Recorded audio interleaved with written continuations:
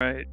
This is just a impromptu recording because even in a really weird debug state, this is actually kind of a fascinating toy. This is a flock of 1,000 crude boids. As you can see, they ambiently are attracted weakly to a point in space.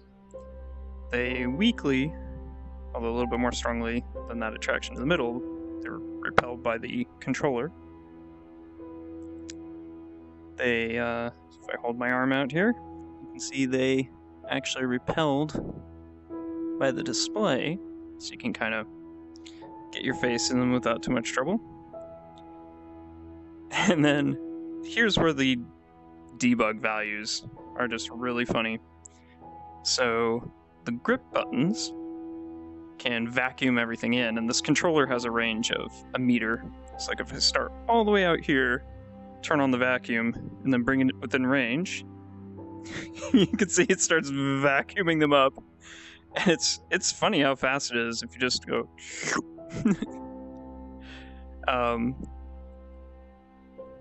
then you've got the trigger.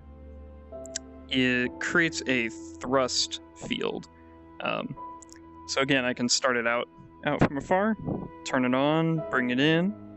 You can see, like, just on the edge of this thrust field, it starts pushing them away, but then as I get inside, it pushes them out to the very edge of where it'll actually start having an effect on them. So these are weird, but they get neat when they're combined. So for example, I can grip and turn on the thrust, and it's actually analog based on how far the controller, or how far the trigger is held down. So you can actually control very in fine detail with your index finger a sword that you can actually swing at a pretty reasonable speed. it's just pretty ridiculous. Just because of this debug graphic means it has this triangular shape to it that actually comes out really strongly in the stereo. Yeah, and it even sort of creates a mushroom cloud. If you get it just right, you can get to mushroom cloud while remaining a full sword.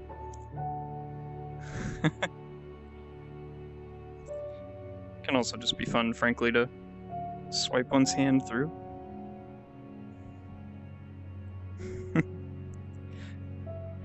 Then there's other fun effects, like having both the attraction and the repulsion on at the same time actually gives you a very strong grip on the flock. Like, you can actually push them around in space very quickly, and if you push them too quickly, they roll over each other. Which, I don't know, well, I guess I'll see how this comes out in a 2D recording, but it looks really nice in stereo. Oh, such silly debug things.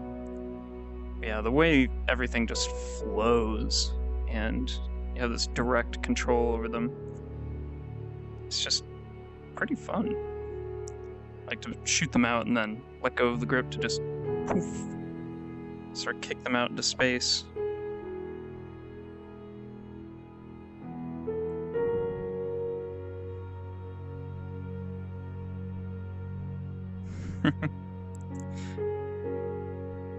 Could play with it for a while, but